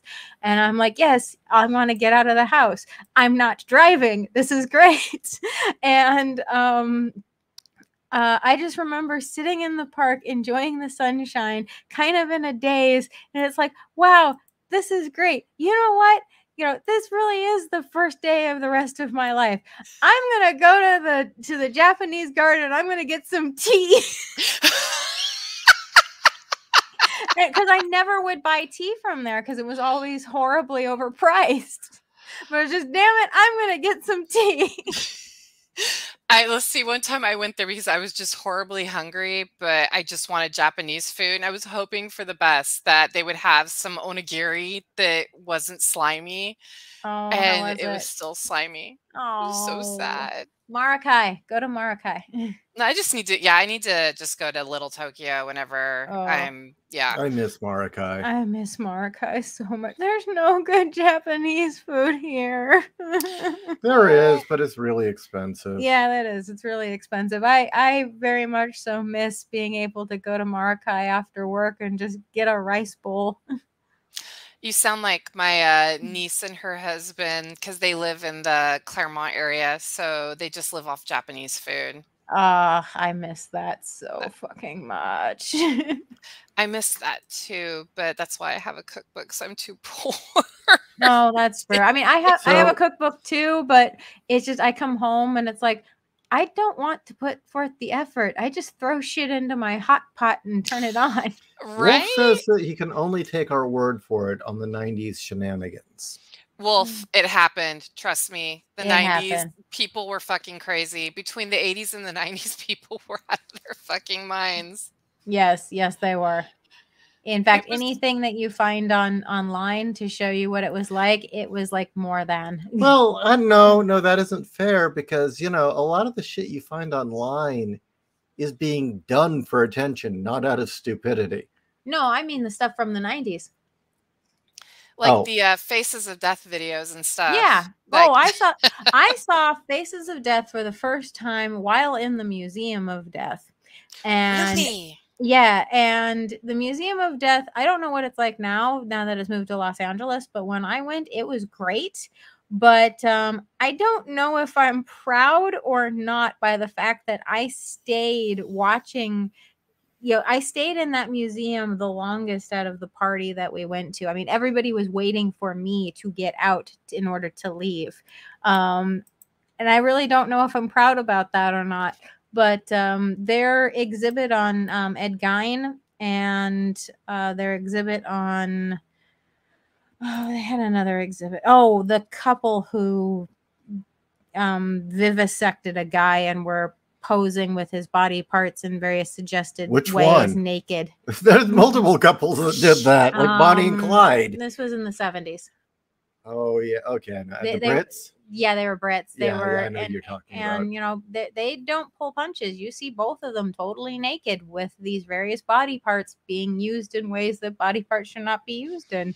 And it really just got to the point where it's just, I'm more fascinated by the psychology that goes into this shit. And I probably looked shell-shocked for the next 24 hours afterwards, because my mom just left me alone to whittle wood on the back patio for the rest of the day. Oh. I made my wizard staff that day. That's awesome. Okay, Wolf believes us. Okay, I was gonna say no. Wait, we really did this shit. Just yeah, people I think videotape things more often, but people aren't as. We have more of a caution to the wind, I think, Well, it wasn't attitude. done for attention. No, it No. was just done for shits and giggles. Like I Yeah, think it we wasn't were done for very clicks. nihilistic. Well, it was the well, I'm gonna die tomorrow. I might as well. I mean, you weren't faking like mental disabilities to get like views and money. No. Yeah. Like these fucktards pretending to have Tourette's and shit. That makes me so mad because I see people who pretend to have autism and I fucking lose it. I I hate that can only shit. imagine. I mean, I can only imagine what you go through. I mean, quite frankly, now it's not the if the kids they are showing are real. I feel really bad for the kids. These commercials I've been seeing of boys with autism, quite frankly, piss me off because the way that they've been showing these kids, it's like it's this crippling disability, and that these, they might as well be showing, and I don't mean any disrespect to anybody who may have family members who don't have this, but it's like they're showing kids with Down syndrome. Yes. And that's actually why it pisses me off, is because it's depicting autism like Down syndrome, and they are two completely different things. That's something that pisses me off. Like, there's levels to being autistic. I know a lot of autistic people don't like the labels high functioning, medium function, or moderate functioning and low functioning. But there are many levels, and even those who are low functioning, people say they're intellectually disabled. They're not. They've actually done studies that showed that even though they're nonverbal, they're fucking memorizing everything. Yeah. So if they ever became verbal, holy shit, like they would be a walking computer. The So thing yeah. I don't get is this desire to be validated. My identity isn't being validated. Well, fuck your identity. Seriously, who the Honestly, fuck cares who you are? Chris has said on some occasions he prefers that he wasn't autistic, and I think like part of that is because he's like, I'm just being identified as autistic, not as Christopher, as his personality. So I understand where that can piss him off. Now, I honestly think even if he wasn't autistic, he'd be super smart because, and I'm going to do a little bragging here, guys, so forgive me. Steve's grandfather was invited to Mensa, and so was my dad. So he's got the intelligence no matter what. And we're pretty sure that my husband, Steve, would have been invited to Mensa too, but he hates Mensa. Well, I don't want to say he hates They're Mensa, kind of but dorks. yeah, he's just like, why the fuck should I have to take a test and be like, ooh, yeah, I'm like one of the most intelligent people in the world. Well, that in the San Diego chapter are a bunch of jailbait chasers. Oh, that's fucking gross. Yeah, see, that's one reason I don't have Chris do the test. Plus, you know what? Like, I don't need him to have that pressure because what if he's not a good tester? I know that he can do tests well, but what if he can't do that test? Then all of a sudden he's going to think he's an idiot. It's like, no, you don't need Mensa's permission. No, he doesn't. Yeah. I mean, I compare. We know he's intelligent. I compare it to that club where the guys. It's what is it? The Big Penis Club, where a person will actually come over and measure them and give them a card that says whether or not they actually qualify as having a big penis. It's like, who the fuck cares? If it works, it works. Who cares? That's my opinion on it. Yeah. Oh shit! Can you guys excuse me for just 1 second? I'll be right back. How you doing, Kat? I'm doing pretty good. Getting a little toasty? Yeah, I am right at the point of maybe I'm a little more sauced than I would normally like. Well, but that's okay. We need to get you a little more offensive. You need me to be a little more offensive? Yeah. Oh, you almost said sexual. Either way. You want me more sexual? That'll be more offensive, right? Yeah, I mean, really, seriously. It's just. Well, what naughty things do you want me to say? Well, you're more perverse than I am. Well, you asked me to give you a prompt. What? Well, yeah, you got to fluff me. You've got to. I've got to fluff you. Yeah, you gotta fluff me. Women don't need to be fluffed. I'm not women. Oh, I'm me. you're you. I'm the cat, and you have to pet me. Are you sure you're not the captain? I could be the captain. But I don't like the captain. I don't like rum. You're not the captain of the HMS Titty 4? No, No. I'm the fucking admiral, motherfucker. You're the admiral. I'm Okay. the admiral. The HSM Titty, is that what I just heard? Yes. Sorry, I heard coughing and I thought it was my mom. It turned out it was just the TV, so we're okay. Well, good. I'm glad that you checked on her. She's doing better, right? Much better. Well, she's physically wrecked because of everything that happened. This woman is still sassy. She still talks shit, Good. so I know she's okay. When she talks shit to me, I'm like, okay, you're fine. Oh, Well, good. Well, out of all fairness, and this has nothing to do with what we were talking about your mom, I'm very sorry. I'm drunk. No, be fine. You're fine. You're fine. Okay. I realize that maybe the small titty women in the audience feel left out. Okay. And Little titties are cute. We love little they ones. definitely They fit in have your their mouth. charm. And you know, I wouldn't even be this brash and blatant, and I certainly wasn't until about 5 years ago, when it became very clear to me that the world was really anti-titty and girls were cutting their tits off. Which is fact. I don't Yes. care how big they are, big ones, small ones. They deserve to live, damn it. And as a Gen Xer, it's my duty to say, fuck you, no. I'm going to do what you told me not to do. And that is to say, yay to titties. Yes. I mean, I will say multiple times, over and over again, that titties are good. But again, I have dated absolutely gorgeous women who are C cups and B cups, okay? They don't all have to be mighty women like my wife. Now, clearly she is too mighty for that top. And I don't know what I'm talking about. Look, honestly, all in all, I think all breasts are awesome. From the smallest, like anybody who thinks that like I suck because my breasts are small. No, you don't suck. You get advantages that us big tittied women don't have, which is wearing cute halter tops. Yeah, like that's one thing I did have jealousy. I still have jealousy over it. I see those girls wearing those cute little halter tops. I'm like, I don't have enough boob tape to hold my tits up in one of those. Yeah. And so I'm like, you've got an advantage there. You get to wear a lot more cute tops than us big boobed women. So yeah, we have the big boobs and we can wear the V-necks and the scoop necks, but you guys get the really kick-ass halter tops that you get to wear tops without a bra. Yeah, there's some days that I wish I could go around without a bra and not like feel like I can feel my nipples rubbing my knees, if you know what I mean. Yeah. Yeah. So yeah, I think boobs, I know we always talk about big boobs, but you know, I like them of all sizes. I love the small cups. I think they're very adorable. They probably feel just the same. No, actually they don't. Oh, they don't really? No. Actually, it's very interesting. Now, granted, let's see. There were only 3 small titty girls that I dated. One was very unfortunate and she was flat as a boy. Now, I'm just going to be upfront. That was very disappointing. The other 2 that were B and C cups, okay, you know water balloons? Yes. How there's the really big balloons and there's the really small balloons, and when you make the small water balloons, you fill them up, they're really firm. Mm-hmm. Yeah, they had that sort of very, very firm texture to them.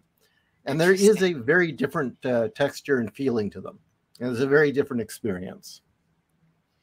Interesting. Okay. See, now it does not have the pillowy, smothering, obey me power of the large-breasted woman, but there definitely is a charm to the well-formed, perfectly sculpted, smaller breast. And I hope the woman the woman I'm primarily talking about isn't listening. Well, you know, I just like them all, honestly. Like, one of my favorite things about going to art school was drawing naked women. I know that sounds weird. And the men. The men, okay, you guys are gonna laugh at me. This is where my Christian upbringing comes from. So when a guy would come in, I always felt uncomfortable, and not because, oh, it's penis. It's like, oh my God, but I'm already with a man who has a penis and I don't need to see that. Like the first time I had to do that, I called Steve and was like crying on the phone. I saw another man's penis. I'm sorry. That's kind of cute though. Now, Yeah, he told me it was okay. He's like, you know what? You're an art student. It's okay. I'm like, yeah, but I don't want you to think I'm cheating on you because I saw another man's dick. That's cute, and that's cool that Steve was. Well, cool it's not with like he it. slapped you in the face with it or nothing. I mean, come on, it's okay.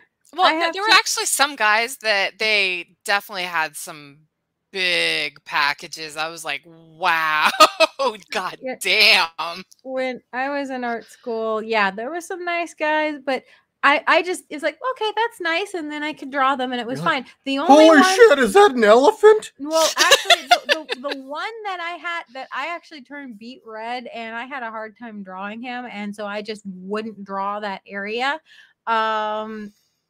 It was my first time ever seeing somebody who was uncut.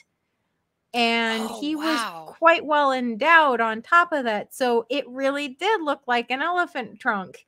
And I had a hard time not staring. So it's just, I'm not going to draw that part. I'm just going to draw everything else. And there's a blank spots on my figure drawing. Everything else is well rendered. No, it's the fact that I felt embarrassed that I was just staring at it, and because I knew bothered by that. No, it actually wasn't because I thought you would be bothered. It was simply me personally. It's like, if I keep staring at it, that's all I'm going to focus on, and that's all I'm going to draw for the entire 2 hours.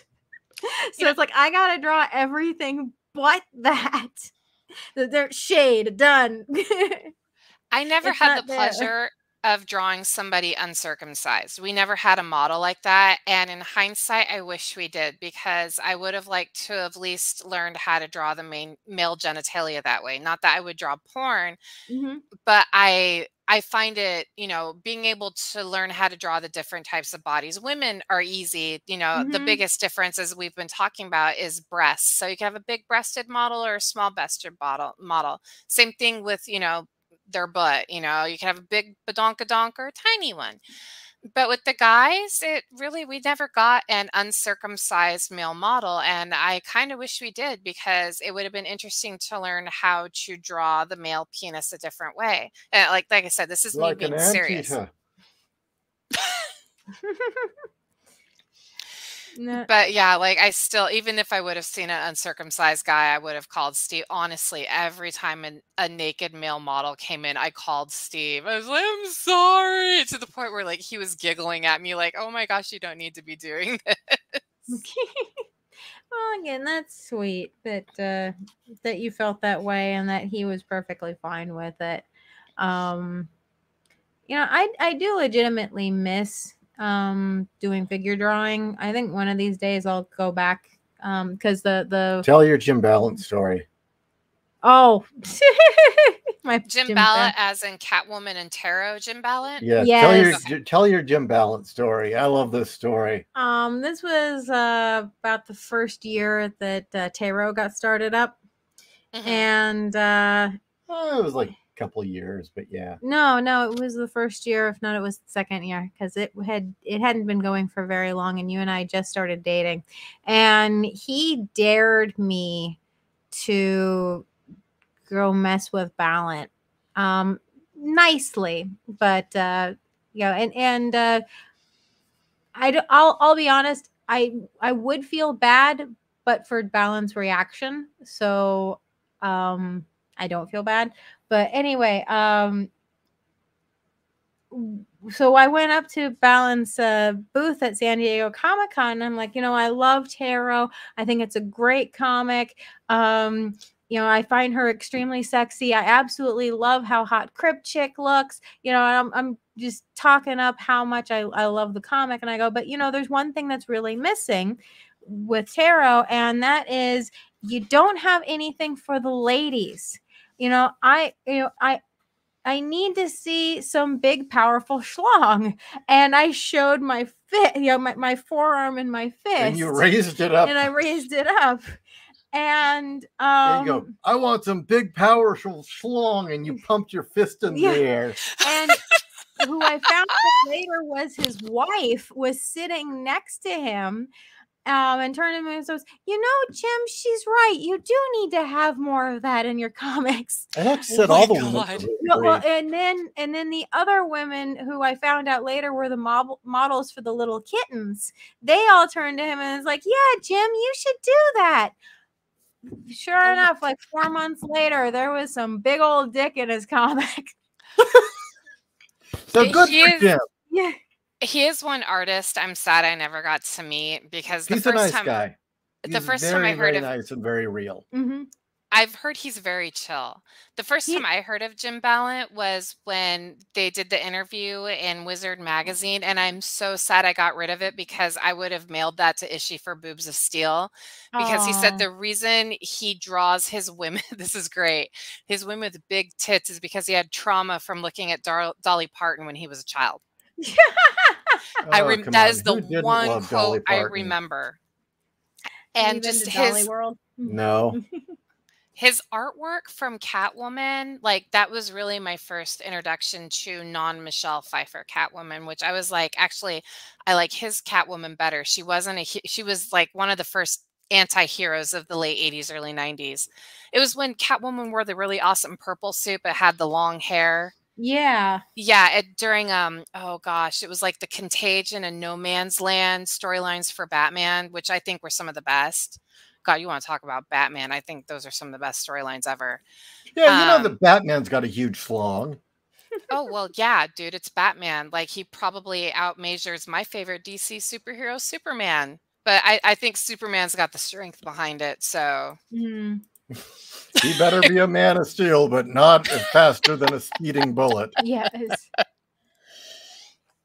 Anyway, I really I can't believe, I know hindsight's 2020. It's like, why the fuck did I get rid of that? Because I would have just mailed it to you guys and been like, use that book for your book. Yeah, you know, I tried getting a hold of Catwoman. I tried to get a hold of the dude that does Lady Death. He's local, but he didn't write back to me. Nor did Ballant. Lady Death's dude's local? Yeah. Oh shit. Okay. The guy that created it. I can't remember his name right now because I'm shit-faced, but he does Coffin Comics now, right? Yeah, that would explain why he was at Phoenix Fan Fusion. No, what it is about big breasts that differentiate is that what it symbolizes. And it really, you know, let's face it, just like you see all the fertility gods have these gigantic dicks and are muscular, it's the hyper-exaggerated feminine features expressing feminine power. It's hot. I mean, what would you expect a goddess to look like that embodies the feminine, right? Mm-hmm. Mm-hmm. And there's nothing wrong with that. And the idea that we're trying to push little girls and little boys into abandoning their sexual traits, you know, just realizing is criminal. How broken her anatomy is. But, who cares? But who cares? Exactly. I was going to say, I know that her anatomy doesn't match, but the way he's drawn her, I like how Ballant drawed Catwoman. And I didn't know who Jim Ballant really was until you guys told me more about him. And I went and looked up some of his stuff. I'm like, that's classic pinup mashed with 90s counterculture. And it's fucking gorgeous. And I would love to see more from him. Now, maybe it's because I'm drunk, but I'm just going to say I really miss when quote unquote pornography was beautiful women in lovely poses. You know, when it was just, you know, busty women, it was the appreciation of the female form. I mean, to find out now, you know, what's the in thing? Apparently choking. Ew. Is that a thing? Yes. I mean, I know it's a thing, but Archer had lots of jokes about that, but that's now like the in thing in comics. Yeah. Oh, not in comics, no, in porn. In porn? Ah. Well, think about it. When they had choking in Archer, it was literally the crazy woman that was Cheryl Carroll. Yeah. She was a fucking nut job. And by the way, not shaming anybody's kink. If you're into that, no problem. But it's not the Choking same. can be hard. Yeah. But I mean, as far as I'm concerned, and maybe I'm drunk, we're all drunk. but the classic pinup was just another form of goddess worship. We were looking at the exaggerated female form and appreciating it and appreciating what it was and what its power represented. And this whole idea of queering of culture, what does that mean? It means perverting, warping. Why would you want to do that? Why is it everything but normal is okay? I mean, seriously, what is wrong with loving and appreciating a woman for being a woman? And you know, the thing is, I know a lot of women don't understand this. A lot of women think that guys just want the perfect girl. No, actually, that's not true. Men just want women who look like women. It doesn't matter if she's chubby. I've dated chubby women and just thought they were hot as hell.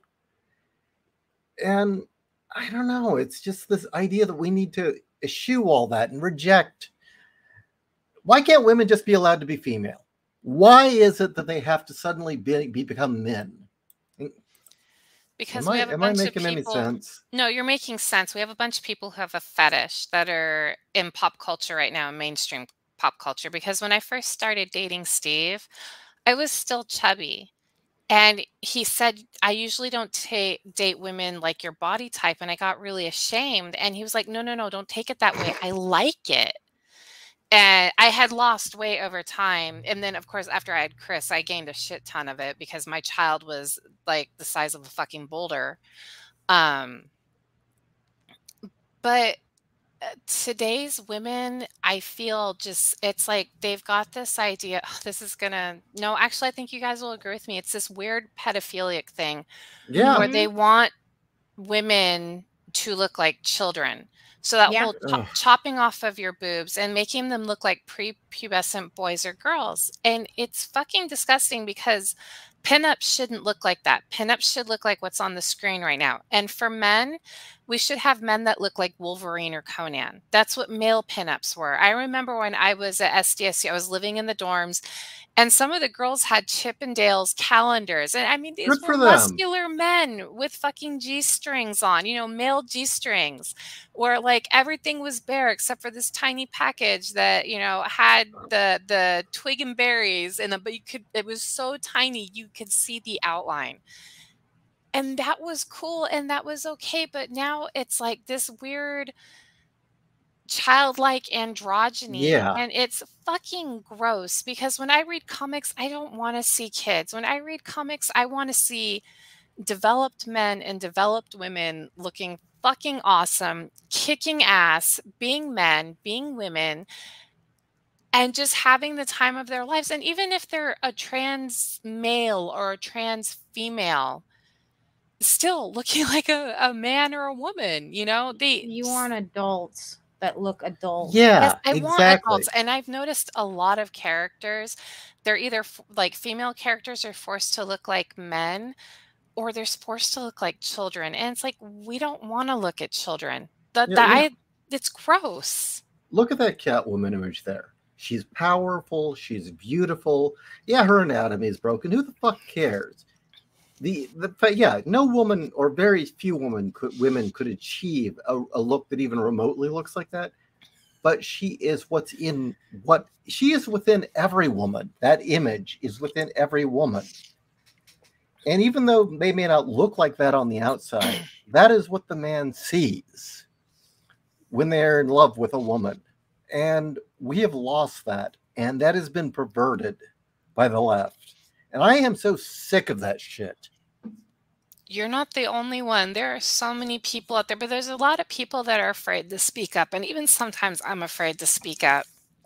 But people want to see muscular men again, and they want to see really hot women. And there's people out there that like the skinny nerd looking men too. And that's okay. And the same thing with women, but they shouldn't be looking. Deserves love too. Look, I am 5'6". Yes, exactly. I am not ripped. I'm very average.